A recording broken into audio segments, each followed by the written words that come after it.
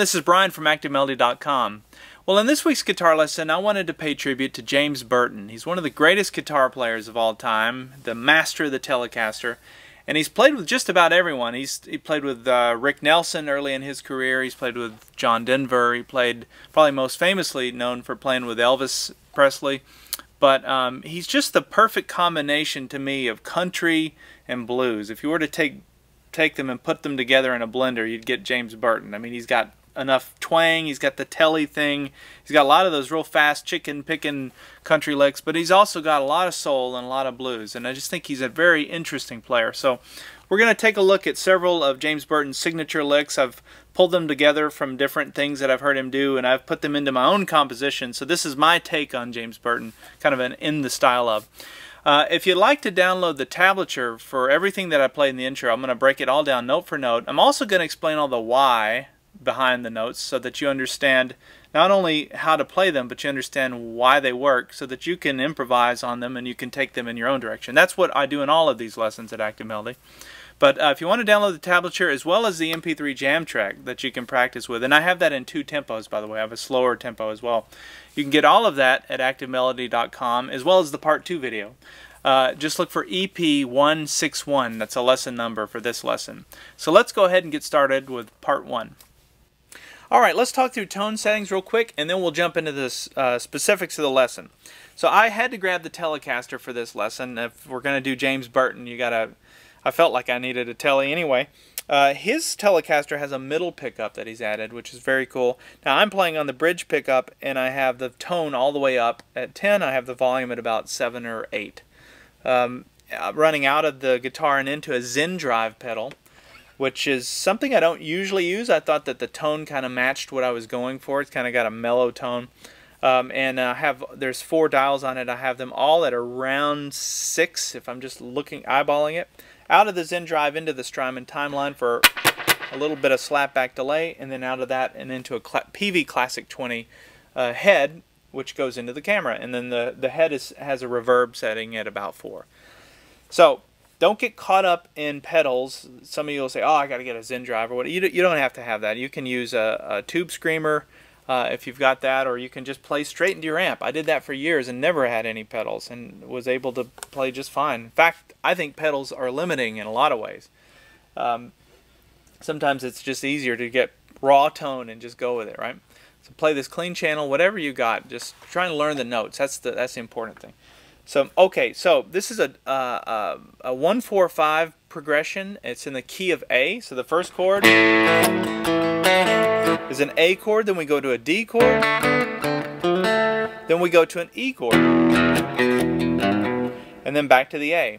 So you hold the A for 4, you hold the D for 4 measures, and then back to the A, you hold the E, go into the E for 2 measures, and then it repeats. So it's kind of pretty straight, country rock, blues type jam. Now let's get into the notes. So the first thing I want to mention, we're going to start off by playing a double stop. And when I talk about double stop, that just means you're playing 2 notes at once. You're harmonizing your lead. If you'd like to know more about harmonized leads, I did a lesson not too long ago on that, and I go into detail, so be sure to check that out. It actually is kind of complementary to this one, I would say. It's more of a background on how to harmonize your lead. But if you go to the lesson page on ActiveMelody.com, go to the little search box and type in EP157. That's a lesson number for for harmonizing lead. So if you're interested in that, be sure to check that out. But anyway, what happens when you're harmonizing a lead is you're using intervals. And so all an interval is the space between 2 notes. So you can have thirds, which means your interval looks like this. You can have sixths, which means your interval looks like this. You can have sevenths. It can go up to 7, I guess. So that's what an interval is. It's just the space between 2 notes. Now, what do I mean when I say a third, a fifth? I'm just talking about the note. If we counted the notes in the scale, whatever scale we're using, let's assume it's the major scale. 1, 2, 3, 4, 5, 6, 7, and then 8. So the space, if I say thirds, we're going to go from here, from the 1, we're going to say 1, 2, 3. So now if you play the 1 and 3 together, hear how it harmonizes? That's playing in thirds. So if I wanted to play in 6, it'd say 1, 2, 3, 4, 5, 6. And that's what a harmonized 6 sounds like. So that's really all it is. So that works. Now I was just doing that with the major scale. You can do that with a minor scale. You can do it with any scale. So that's what is meant when you hear somebody say a harmonized, fifth. It sounds really complicated, but it's really not. Okay, so in country, and what James Burton often does when he's playing is he'll take the Mixolydian scale and he'll harmonize it, and either playing thirds or playing sixths. And I'm going to show you how to do both of those in this. And so there's a lot that you're going to learn. Now, what is the Mixolydian scale? Well, I've covered that in previous lessons as well, but it's very easy. It's just the major scale. Do, re, mi, fa, sol, la, ti, do. You take the T, or the 7, 1, 2, 3, 4, 5, 6, 7, and you flatten it. That's it. That's the Mixolydian scale. By flattening that one note, you get a different feel if you're playing a lead, you can play all this kind of happy stuff, and then you throw in that one note. It kind of gives you a weird twist, just changing the one note. But that's the Mixolydian scale. So now if we took the Mixolydian scale and we harmonized each of those 7 notes that I just played, we harmonized them in thirds. See, that's that first thing that I'm showing you. That's the first lick we're going to learn. That's where that comes from. So let's start there. Let's start with the first thing. So that's just a little bit of background. Now, the first thing we're going to play, I want you to look at how it plays off of the root fret, so that you can translate this. You can learn this vocabulary, and you can start using it in any song you play. Now, I want that to be your takeaway, that you understand the why behind these notes. So, if we're playing an A, this is my thought process. I take the A major bar chord, and wherever my bar is, that's my root fret. That's home base.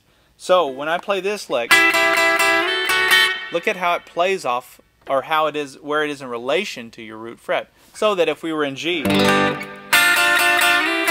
I can play that same lick there. I just look at how it relates to the root fret, or the first chord, the 1 chord. Okay, so that note, or that lick rather, now we're getting to the meat, is you have the 3rd fret 1st string, index finger, and then you have the 5th fret 2nd string, and I use my ring finger for that. And I'm going to play down strokes just on the 1 and 2 string. I'm going to play 3 of them, 1, 2, 3, and then on the 4th one I'm going to slide it. So 1, 2, 3, slide, and then 1, 2. Then we do 2 more. And then I just repeat that.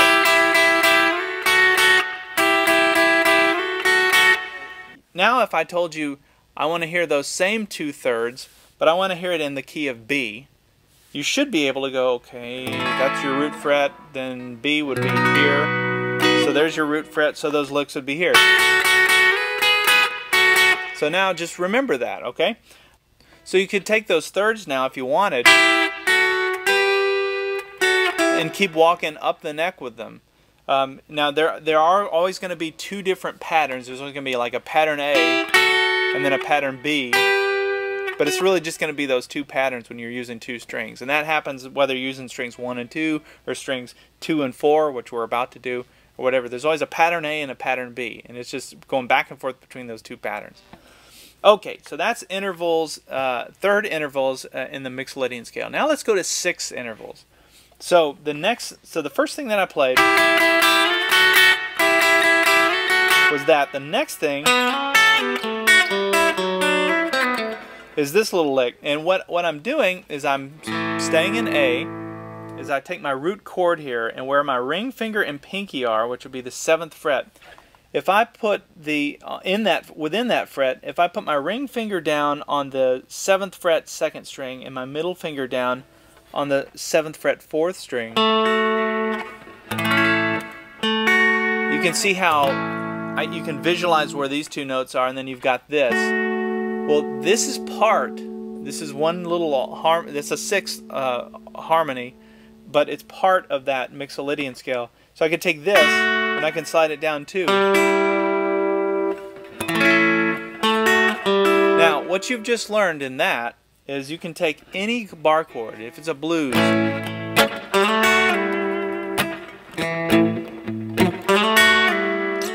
then it goes to the next chord. You see that? That's the power of learning these intervals. So you've got this one, you've got this one. Now to go down one more, we're going to go to, remember how I said there's always like two shapes? So there's like a pattern A, pattern B. This is pattern A, this is pattern B. So in this case, we've got a little staggered effect here. Now I've got my index finger on the 3rd fret, 2nd string. My middle finger is on the 4th fret, 4th string. Okay, now we're going to go up, we're going to go back to pattern A again, or pattern B, I guess, this second pattern we learned. And we're going to do it like this, and then we're going to do it up here. So when I played that lick, I came from here and walked right down what I just showed you. And that was all in A. So just remember how it plays off of your chord. That's the key to this thing. So the way I started the lick was with my middle finger on the 9th fret, 4th string, and I slid up to the 11th fret, 4th string. And then I put my index finger down on the 10th fret, 2nd string. And I use hybrid picking for that. So I'm picking on the 4th string, and then I'm plucking with my ring finger on the 2nd string. So it goes like this. See? Now you could pick, if you want to just use your pick, you can do that, but I would recommend getting used to hybrid picking. Okay, so just remember where this is, again, in relation to your root chord. Another way to think of this is this would be pattern 4 of the major pentatonic scale. So you'd have, you know, your B.B. King box. It'd be, you're playing those two notes out of that box. So if that makes it easier to think about starting this lick, that's another way to think about it. Now we're going to take this, we're going to slide it down 2 frets, just like that. And then we're going to go back to pattern A, I guess, the first pattern we learned. And we're going to go. So we already covered those. So now we got 4.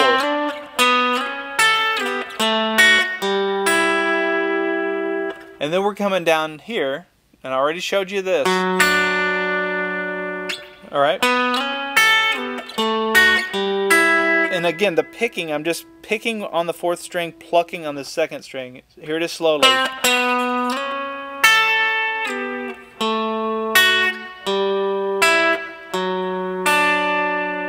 Okay, from here, I hammered on with my ring finger to the 5th fret, 2nd string.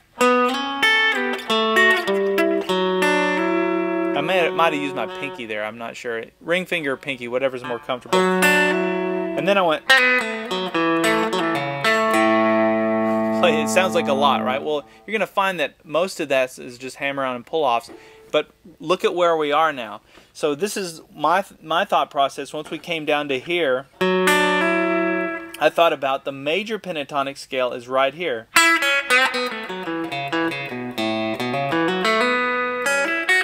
Pattern 1 is anyway.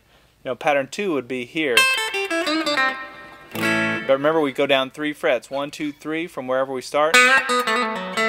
So this would be your pattern 1. So now that we're in this position, I came down and went, did the slide right into pattern 1. So I used my ring finger. I started on the 5th fret, 3rd string, slid down to the 4th fret, 2nd fret. That's on the 3rd string. And then we go to the 4th string and play 4th fret, 2nd fret.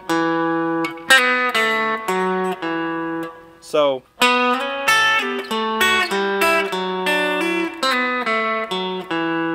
and then watch this. So I'm just barring there. Remember, we're in A. I'm playing an A chord here, which look at how that A chord is in relation to this major scale. Major pentatonic scale, I should say. So from here, it's just a you play the 3rd string, and then you go to the 4th string with your ring. I'm using my ring finger on the 4th fret, and I do a pull off, and then I do a hammer on. So I picked it once, pull off, and then I hammer onto the 4th fret 5th string, and then I do an upstroke on the 3rd string, and then I hit that low A, which is the 5th string, the open 5th string. Okay, so it seems like a lot, but it's actually really not that complicated. Let me back up, I'll do it slowly.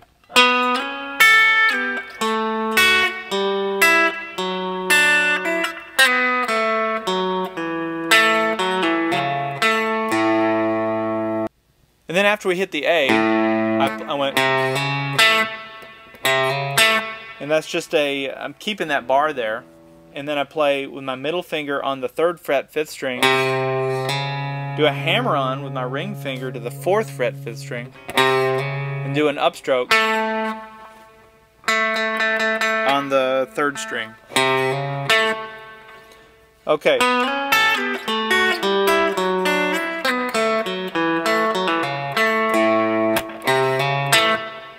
There's a little stop in there. Notice I kind of, in fact, I think I kind of slapped it to give it a little rhythm. And then I went, played this little. And again, what I'm doing is I'm going up to pattern 2 of the major pentatonic scale, back down to pattern 1. I'm starting at 2.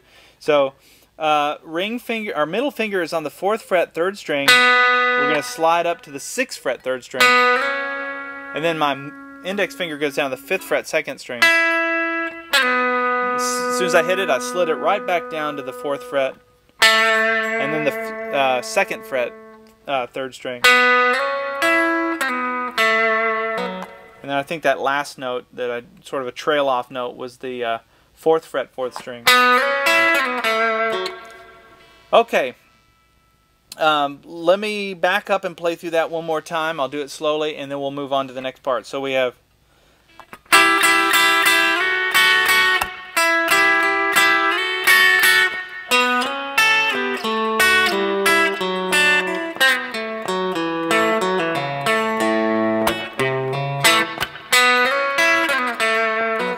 All right, now we go to the D part.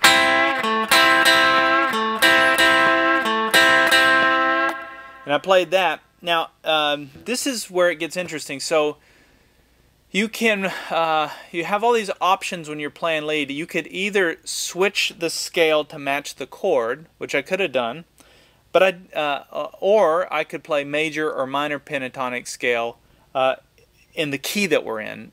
But in this case, I'm just playing, staying in, even though the chord went to a D, I'm still staying in the minor pentatonic scale for A, for the key of A, and just this place. It just sort of, it worked. I always use that, by the way, if you're ever lost in a song, or you can always go back to that minor pentatonic scale of the key that you're in, and just use some lick that you know, even if it's just this one, or whatever. Even though this chord goes to a different chord, it's still going to work. Those licks are still going to work. So, okay. So what I did then was, I'm just pattern 1 of the minor pentatonic scale for the key of A. If you don't know your pentatonic scales, the patterns and what I mean, there's a blues lead course which is available at activemelody.com, which explains all of the patterns. But okay, so that's strings 2 and 3, and I'm doing a downstroke. And then I put my ring finger down the 7th fret 4th string, and I just repeat that. Now notice I'm pulling it slightly sharp. Slight, it's not extreme. It's not like that. And it just gives it a little bit of a kind of a country sound. So just practice that 1 and 1 2 and 1 2 and 1 2 and 1 2. It's a great lick to use. It's fairly easy to do, and you know where it is because it's just right in that pattern 1. It's right out of that chord. Okay, so that I did that 4 times, and then I went into this this country lick. It's really a pedal steel lick, and it's pretty easy to do because it's the same lick. You're just doing it in different positions. So the first time, look at where it is. Always remember, don't just memorize the notes. Always tie it back to something. You know, so either tie it to this chord or the A chord up here. That would be a good one to tie it to. So, you know, a lot of you know how to make your A chord here and then make one up here using the D chord shape. But what I'm doing is I've got my ring finger on the 10th fret 2nd string, my index finger is on the 9th fret 3rd string, and then I'm just doing a bend with this finger. So my ring finger stays down on the 10th fret 2nd string, and the bend is on the 3rd string here, and you can bend it until it harmonizes. Keep pushing until it locks in. And the other thing is I'm using these 2 fingers, my middle finger and ring finger on my right hand.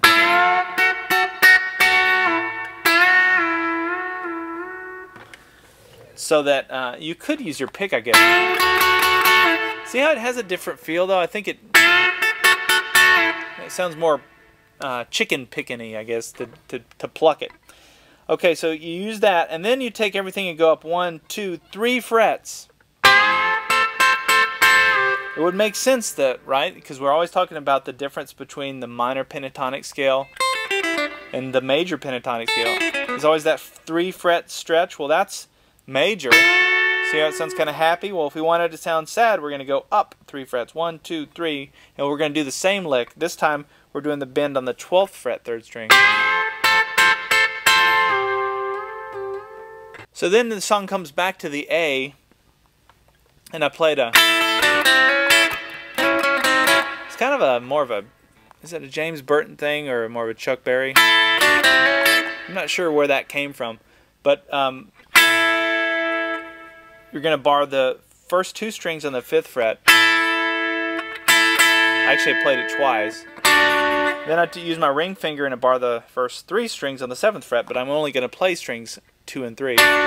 So we have, and then we're going to do the same thing, but on the 5th fret, bar the first 3 strings on the 5th fret, playing strings 2 and 3, so that you can play them and then hammer on with your middle finger to the 6th fret 3rd string. And then I do an upstroke, grabbing strings 1 and 2. So it goes, look at, all you're doing is you're building the A chord. You're just kind of dancing around the chord, but just visualize the chord. You can slide into that if you want to. And then I went, no, actually I went, so I took these 2 notes out of the chord. So that's index finger on the 5th fret 2nd string, middle finger on the 6th fret 3rd string, and I just played those 2 strings, strings 2 and 3. And I just went back and forth between here and slid it down 1 and back.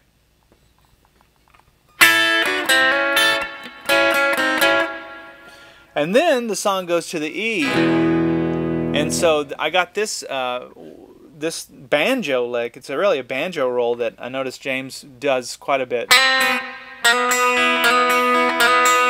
Really cool. Now I think he uses a metal pick on his finger. But anyway, what I'm doing is I'm hybrid picking. So I'm going to use my pick on the 3 string, and then I'm going to use my middle finger on the 2 string and my ring finger on the 1 string. You can see how I'm just doing a banjo roll here. Now what I'm doing with my left hand is I'm fretting on the 3rd fret 3rd string, and I'm doing a hammer-on between the 3rd fret and the 4th fret on the 3rd string. So once I do the hammer-on, then I do, so it's string 3, 1, or 3, 2, 1, 3, 2, 1, 3, 2, 1. Those are the string numbers. So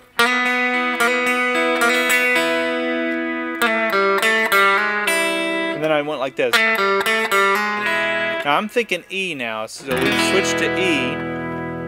So this little banjo lick is going to work over an E chord, because you have these two notes which are open strings in the E chord. So then I'll do a slide from the 4th fret down to the 2nd fret on the 3rd string with my middle finger. Take your hand off the fretboard, put it back on, and then watch this.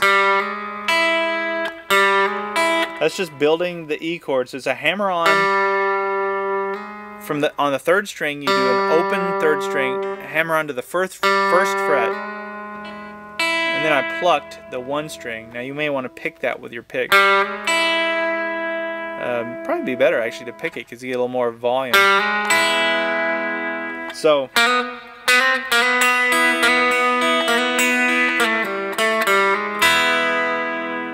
and then as the song goes back to the A at this point, I played this lick, which is something I hear James Burton do quite a bit. Also kind of another Chuck Berry thing. So after we played that E, we had that open 1 string that rings out. Well, I just matched the string by coming here, same note, but I'm on the 5th fret 2nd string, and then I'm thinking, oh, okay, we're back to pattern 1. The song goes back to the A, so now I play a blues lick right out of pattern 1. So I'm going to go ahead and do a bend here on the 7th fret 3rd string, and then I'm going to play 1, 2. So you bend, full bend on, and I use 2 fingers to help with that. There's a bend, and then we're going to do 1, 2 on the 5th fret 2nd string. So, and then that repeats. So it goes. So look at the picking pattern: down, up, down, up, down, up. It alternates. And then the closing note is just a bend and release, 7th fret 3rd string, 5th fret 3rd string, 7th fret 3rd string, back to the 5th fret 3rd string, and then the 7th fret 4th string twice. And that is how I concluded the first half. So now I've got, in the second video, we're going to go through the next half of the solo, which goes into more of the double stop stuff. So I'm going to show you how to bring it down the neck. Be sure when you're practicing this, if you've downloaded the MP3 jam tracks, maybe start with the slower one first, just until you can get it kind of figured out, and then work your way up to that the faster one. And all right, well, let me go ahead and back up. I'll play through everything in part 1 one more time, and then we'll see you in part 2. So here we go.